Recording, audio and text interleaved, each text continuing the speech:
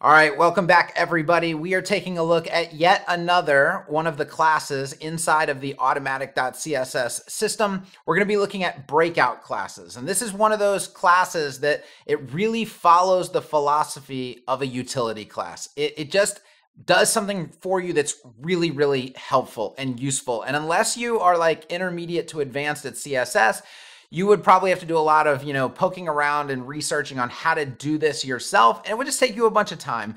Whereas with Automatic.css, you can throw a class on something and it makes your day better and you just move on with your life. All right. So it's kind of like one of those magical little classes. And we're going to take a look at it right now. So I'm going to open up my sandbox.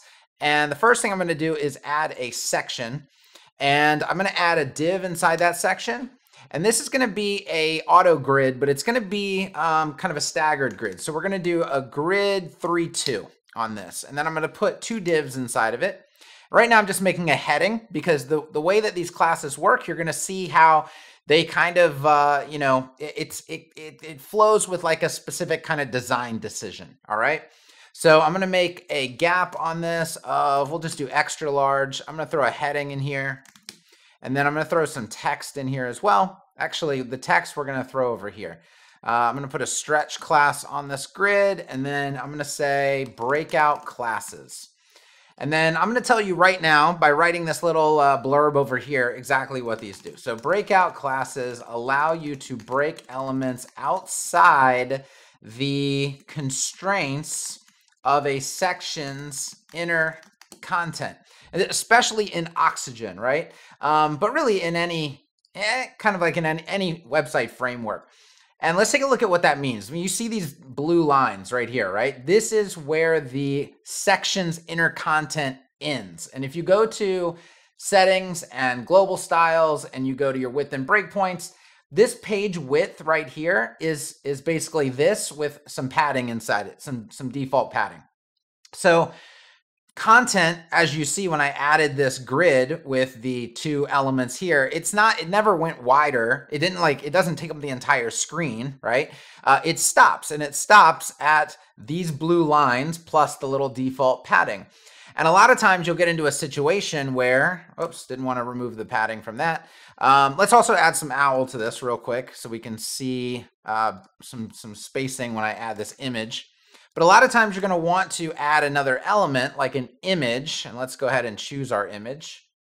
And I'll show you a couple other really cool, fun classes while we're doing this. But you might want to add an image that breaks outside of this container, because this right now, what we have is a very boxy look. There's not a lot of like dimension to it. And so if you want more dimension, it would be great if this image kind of extended outside of the bounds of this text. But we can't do that because there's a constraint on this inner content. Now, what we could do is we could go to like that section, and you could go to, where is it? Sizing. And then under section container width, you can change this section to full width. The problem is now your text went with everything, right? Now the image is kind of like breaking out, but so is the text. Now what you would have to do is come to this div, and you would have to try to get the size of that div, the max width, back to what the default was. But if you don't know the default off the top of your head, like let's say this, watch this, because this is going to be wrong. Let's say you did know it off the top of your head, it's 1280, right? So you put in 1280. Well, now you're faced with like, okay, but it's all the way to the left. So now I do my margin autos, and now it's in the center where it was. But guess what? You don't have the default padding that you had, right? Because your effective page width is actually not 1280. It's 1280 minus the left and right default padding. So now this is not going to line up with anything else that's in your other sections. Like, here, let me take this out real quick. And I will add, gosh, come on, Oxygen. Oxygen's like default removing my padding because I'm clicking around. All right, so now I'm going to prove this to you. I'm going to grab this exact, okay, I can't copy it because I don't have hydrogen pack. I'm going to drag it down here. Look at that. You now have a misalignment, right? Because this section actually has some default padding in it. And if all of your things are based on sections, which they typically are, should be, then you're going to have this problem anytime you try to start breaking stuff out of the container. All of that nightmare is completely like unnecessary. So now I'm going to show you the easy way to do it. So I'm going to do BG. We're going to do base ultra light. I want to put a little background color on this section. I'm going to add my image back the way that I had it. And I'm going to go with the little mountains there. And then I'm also going to go back and add my owl because that got taken off. All right, cool. So now I've got my spacing.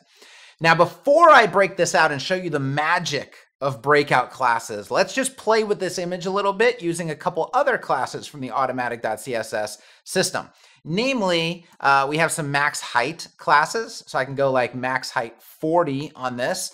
Now that looks awful, right? And especially it's not going to play well when we use our breakout classes. So what I'm also going to do is do a width of full on this. And there it is. And now it's full, but you see that it just stretched my image. That's a problem, right? Because, you know, stretched images don't look good. So I'm just going to use my object fit cover class. Whoops, helps if I select it. And now I have like it's cropping into the image, but the aspect ratio has been preserved. And then I'm going to do a separate video on object fit classes where I can control what parts of the image I see using classes. But for now, this looks just fine. And we are ready to see the magic of breakout. All right, so what I'm going to do is type in breakout, double dash, and I'm going to see what my options are. And I'm primarily going to stick with medium up to full. And so if we just wanted to break out a little bit, I'm going to choose that breakout medium class. And you see that it just broke out. Now I'm going to duplicate that. And if I remove the breakout from this one, remember, this is what it was, right? Because this is without a breakout class. This is with a breakout class.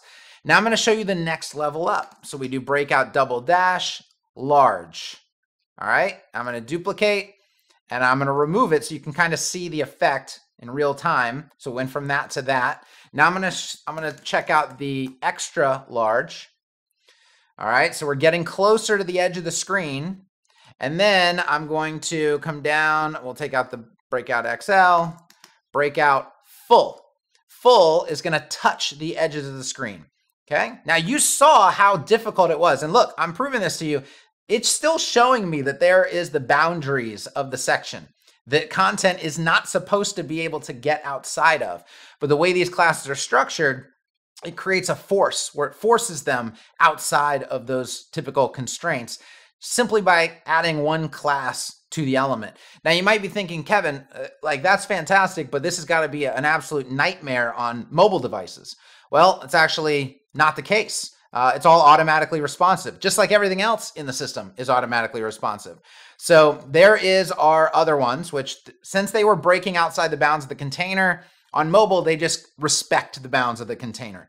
The full class still continues to disrespect the bounds of the container because you said you wanted it full, right? You want full, you get full, okay? So full means it's touching the edge, which typically when you're trying to go edge to edge with an image on desktop, you also want the same effect on mobile. So we gave you that control. The full just completely disrespects the constraints of whatever it's in, and it goes to browser width full. And you see the aspect ratio is still preserved on all of these. We are all good. So that is breakout classes. So simple, but so useful. And that, like I said, it perfectly aligns with the philosophy of what utility classes are supposed to be. Utility, right? Like I showed you the hard way to try to make this effect happen. Then I showed you in 2 seconds, you add a breakout class and you get exactly what you wanted. All right. And it's all perfectly responsive. Like I said, you add the class, you move on with your life. You don't have to worry about breakpoints or anything else. So let me know what you think about breakout classes in the comments. Make sure you hit like, hit subscribe. There's a lot more of these coming. There's a lot more to the Automatic.css framework that you haven't seen yet. And I'm excited to show you. So if you're subscribed, you'll see it. If you're not subscribed, you probably won't. But that's it for today. All right, peace.